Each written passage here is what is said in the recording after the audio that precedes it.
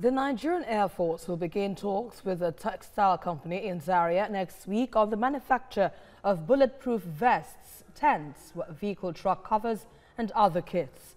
This is coming after a facility visit by the Chief of Air Staff and other senior officers of the force to the ancient northern Nigerian city. Correspondent Tesem Akende reports. Chief of the Air Staff, Air Marshal Sadiq Abubakar and other senior personnel of the force arriving in the Nigerian College of Aviation Technology in Zaria. They proceed to meet management of a textile company in the ancient city. The visit is to see things firsthand and assess opportunities to be explored.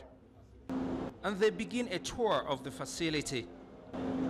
This industry is acclaimed to be the first and only cotton canvas tarpaulin manufacturer in the West African sub-region. It is specialized in production of fabrics from locally sourced cotton, as well as design and fabrication of all types of tents, vehicle and truck covers, camp beds, among others. After an extensive tour, Chief of the Air Staff is impressed with all he has seen. He says the force will be partnering the industry on several fronts. The Nigerian Air Force will patronize what they have here. The quality is high quality and it meets our standards. There are so many things that we can get out of this.